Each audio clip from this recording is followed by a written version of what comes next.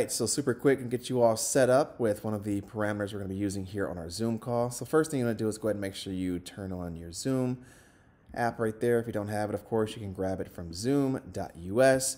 Then what you want to do is you want to go to the top left corner right there where it does say zoom.us. Go down to preferences. All right, and then you're going to click on video. Right there above audio is video. Hey everybody, and then you're going to scroll down to one of the options you definitely want to have checked, which is hide non-video participants. Okay, so make sure that's checked before you jump on the call.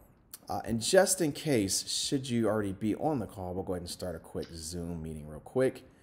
Another way to find that option is you're going to go ahead at the bottom left of your screen, you see where it says stop video, that little tiny arrow right there.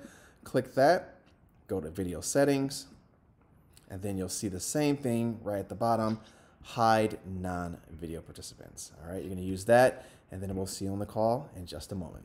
Have fun.